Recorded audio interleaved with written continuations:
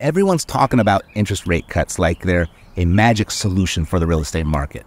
But there are 9 huge lies nobody's telling you about that could derail your plans, because these lies could crush you financially if you're not careful, especially number 6 and number 9. So please stay with me until the end. Lie number 1, rate cuts always lead to lower mortgage payments. One of the biggest lies out there is that rate cuts automatically mean cheaper mortgages. But here's the truth. Banks don't always pass those savings on to you. With increasing fees and stricter lending standards, your monthly payments might not drop as much as you think, or at all. Or, after the fees, it might take 4 or 5 years to break even on the savings. So don't believe the hype. Don't fall for it. You got to do the math for yourself. Lie number 2, rate cuts indicate a strong economy. Many people assume that rate cuts mean the economy is strong, but the opposite is often true. Cuts usually happen because the economy is slowing down or in trouble. So if you see rates dropping, it's a sign that the market might not be as healthy as it seems. For example, last week, the economy added a disappointing 142,000 jobs as unemployment rose to 4.2%. Interest rate cuts are often seen as a good thing for the economy and for real estate investors, but that's only part of the story. What you're not hearing is how these rate cuts can actually create more problems than they solve. For example, a surge in housing prices will make it harder for first-time homebuyers to enter the market and could ultimately create a housing bubble. Or they encourage risky borrowing, taking on more debt than people can realistically handle, believing the cost of borrowing will remain low. If rates rise again or the economy slows down, these borrowers may find themselves struggling to make payments, leading to defaults or weakened savings. Rate cuts often mean lower returns on savings accounts and fixed income investments like bonds. This can hurt retirees or those that are saving for long-term goals as they rely on interest income. If you think rate cuts are all good and will save the market or make deals better, you need to stay with me. Lie number 3, rate cuts are great for real estate investors. Yes, lower rates sound great on the surface, but they also encourage more competition. You see, when money is cheap, more people enter the market, driving prices up. If you're not careful, you could end up paying way more for a property than what it was just before the rates fell. When we're done with this list, I'll show you how to protect yourself from overpaying. Lie number 4, rate cuts don't cause inflation. That's what many believe. I see you in the comments. But when borrowing is cheap, people and businesses, they spend more, which increases demand and it drives prices up. That inflation can hit your bottom line, especially when you're managing the costs of running a property. Now this next one, it's one of the most damaging lies. Lie number 5, you should wait for a rate cut to buy. Waiting for the perfect rate cut often means missing out on great deals. Successful investors know that timing the market, they know that that's a losing game. Instead, focus on finding deals that cash flow and make sense, regardless of small rate fluctuations. Contrary to popular belief, you're more likely to get a better deal when rates are higher. I've been watching it happen the last several months here with our clients at Cash Flow Savvy, because the higher rates have finally started causing sellers to get real and drop their prices. They're coming to grips with what's really going on out there. And that's a great example of how believing these lies can cost you a fortune. From inflating bubbles to locking in bad deals, these misconceptions will lead investors straight into financial traps. As rates fluctuate, so do your opportunities, and so do your risks. Lie number 6, refinancing is always a good idea after a rate cut. I mean, everyone loves the idea of refinancing when rates drop, but it's not always in your best interest. There are costs involved in refinancing, and if you're not careful, those can wipe out any savings you think you're getting. Plus, if rates drop even further after you lock in, you could essentially end up paying those fees twice when you refinance again. Now we're almost at my personal favorite, number 9. But first, lie number 7.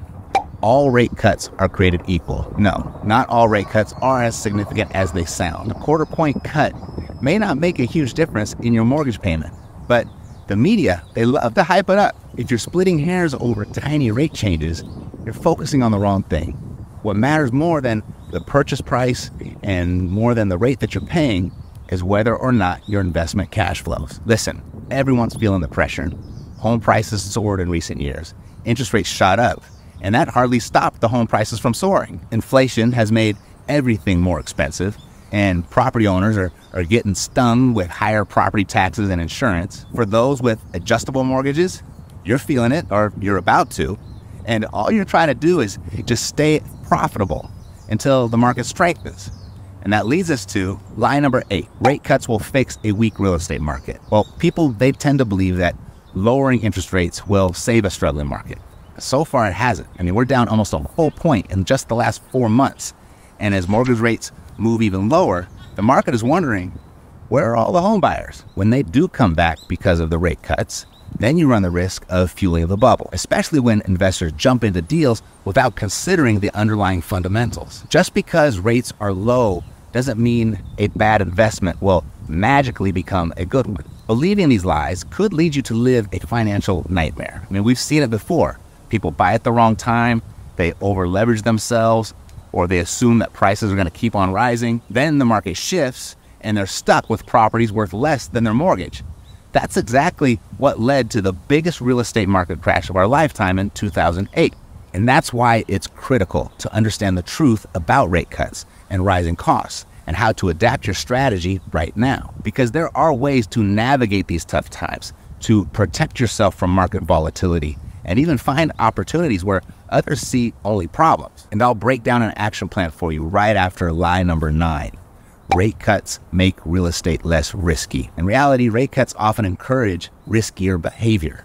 Investors, they over-leverage, they take on more debt, and assume that the good times, they're just going to keep on rolling. But when rates eventually go back up, or the market slows, those risks can come back to haunt you. Just ask all the greedy flippers in 2008 who got caught with the chair when the music stopped playing, holding houses to flip, but no one left to buy. So if you're all up in your head wondering, what's going to happen next, feeling like you just can't catch a break, although you probably deserve one, or feeling like you're damned if you do, damned if you don't, hey, you're not alone. Whether you're an investor, a homeowner, or just trying to make sense of all this, there are positive actions that you can take. I'll run through quickly 9 things that you can do to protect yourself whether rates get cut or go back up. So number 1, really important, focus on cash flow, not the rates. I mean, I see a lot of people in the comments waiting for the perfect rate cut to buy or refinance. The truth, that's a losing game. Rates will go up and they will go down. But what you need to focus on is whether your investment cash flows right now. 2, don't count on rate cuts to lower prices. I mean, we saw massive price jumps this 2020.